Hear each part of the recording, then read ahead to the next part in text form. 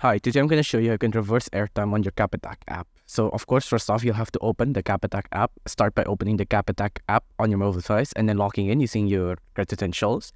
And then you'll have to navigate to the Transact menu. From the home screen, you'll have to tap on the Transact option. This will take you to a menu where you can manage your transaction.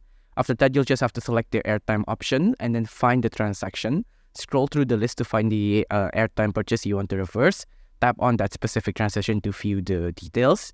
And then you'll initiate the reversals. When you have selected the transaction, scroll to the bottom of the screen and then select for the reverse option. After that, you just need to confirm the reversal.